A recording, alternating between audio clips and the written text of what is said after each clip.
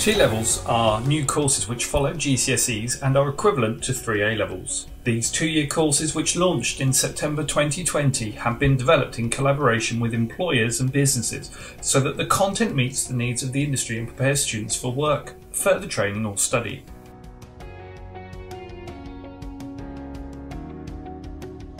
The term threshold competence is used a lot within T-levels.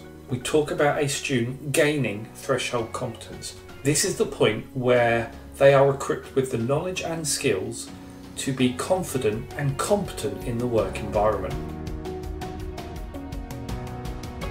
T-levels are structured into 4 main components. The first component is what we call the core component, and this has all the underpinning knowledge, concepts and skills that are required to achieve threshold competence. This is assessed by 2 externally set core examination papers. The employer set project will test the knowledge and understanding from the core, and this has been devised by employers and the exam board as a way of giving that real world opportunity to students. The next element is what we call the occupational specialist. This is where the specific knowledge and skills are gained. If you are taking an infrastructure route, all the knowledge and skills will be focused towards networking and cloud. The final part is the industrial placement. This will last between 40 and 60 days, spread over the 2 years, and it is intended to provide individuals with the opportunity to develop the knowledge and skills and behaviours required for skilled employment in their chosen occupation.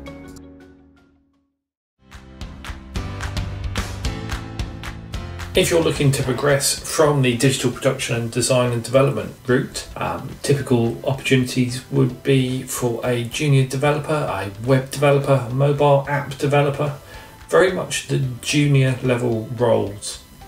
Alternatively, you could look to follow a HNC or HND, or even a degree in virtual reality, software engineering or programming. On this course, you will get to cover some of the core unit content that includes problem solving, introduction to programming, emerging issues and impact of digital legislation, regulatory requirements, business context, data, digital environments and security. On the employer set project, really 5 main areas: project planning, identifying and fixing defects in an existing code, design a solution, develop a solution, and then reflective evaluation to close off the project.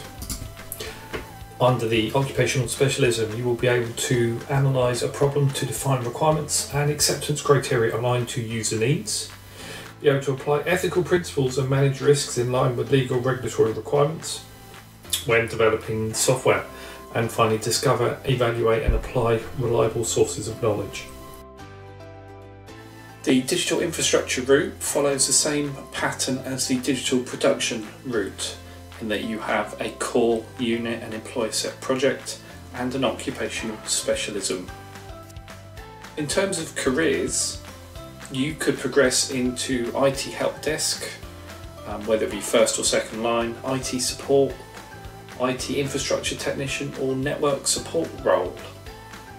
If you're looking at progression options, you could progress on to an HNC, an HND, computer science or computer network degree, even a computing degree. You've got quite a lot of flexibility in where you want to go with this, including following an apprenticeship route or some specific vendor qualifications like a CompTIA or a Cisco. The occupational specialism, this is where things change slightly.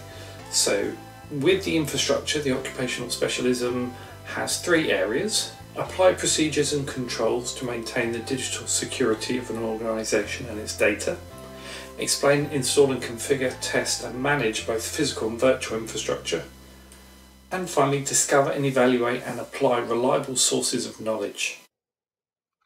Hi, my name's Steve Woods and I'm a lecturer in the digital IT team at HSDC.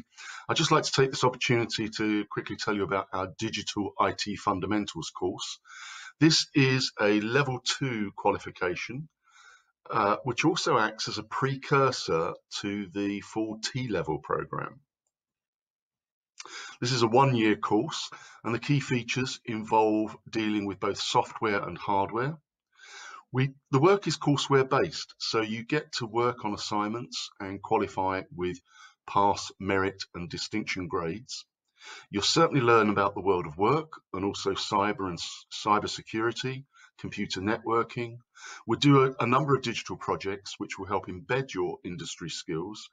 And because it's a pre-T-level course, you get to experience an industrial placement with a local employer.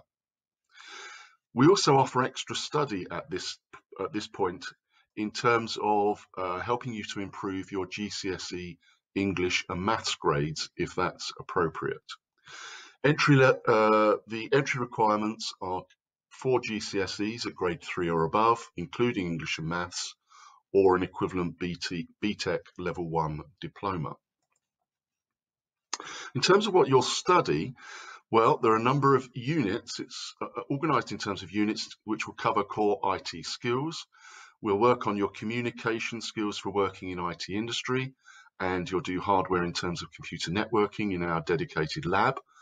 You'll also work on programming, so we'll look at computer programming, website development, computer systems, and understanding cloud computing and cyber security. Again, you'll be able to work on your English and maths. Now, I'd like to just take a little break at this point and show you some words of inspiration from some individuals, some of whom I'm sure you will recognize.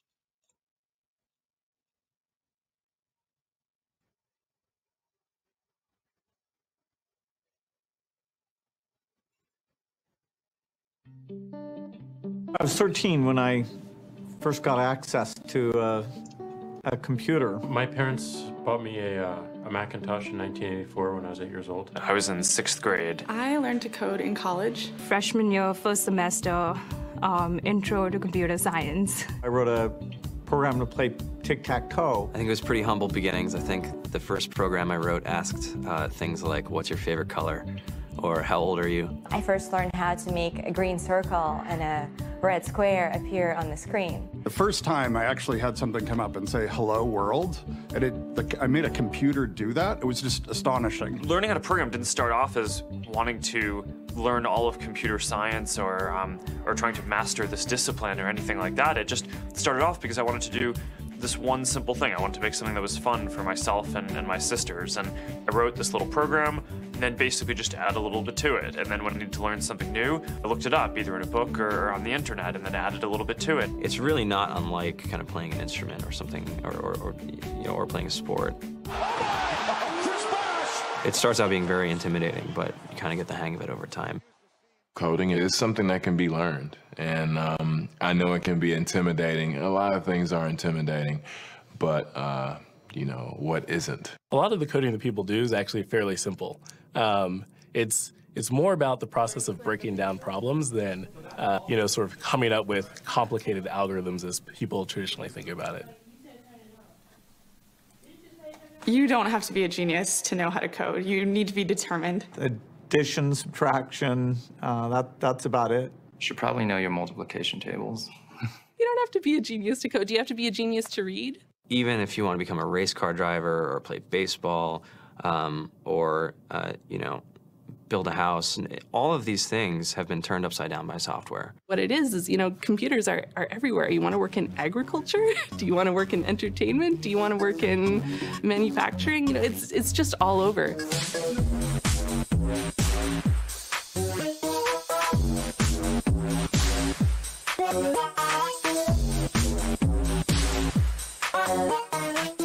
Here we are, 2013.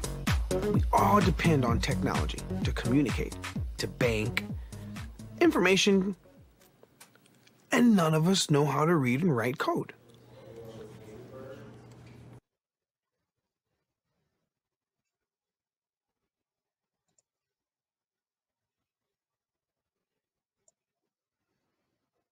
So, some inspirational words there from some people I'm sure you recognize. What about on the hardware front? Well, in the college we have a dedicated networking lab where you can strip down, upgrade and rebuild computers and set up your own network. And as we can see from the quote here, the ever increasing pace of technology means that working with hardware is a key skill. Finally, can I just say that if you have any questions, I thoroughly recommend you go to the HSDC website, pull up the prospectus that's available there. You can look at the full range of courses, and indeed, please feel free to contact me as the course manager of this particular course, Steve Woods at hsdc.ac.uk. Okay, I hope you found the information interesting. Thank you.